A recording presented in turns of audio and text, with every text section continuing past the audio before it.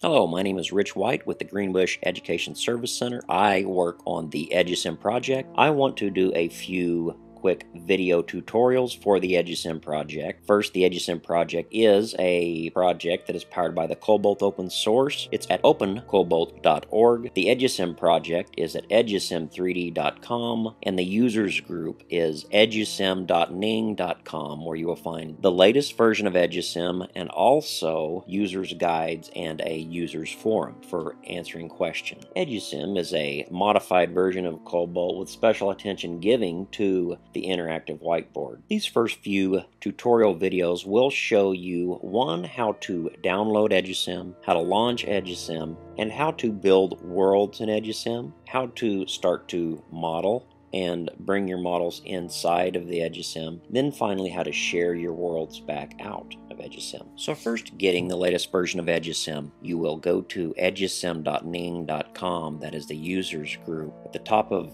that website, you will see download the latest version of Edusim. You will click that link and then download the latest version. Currently, it's the Alpha 6 state.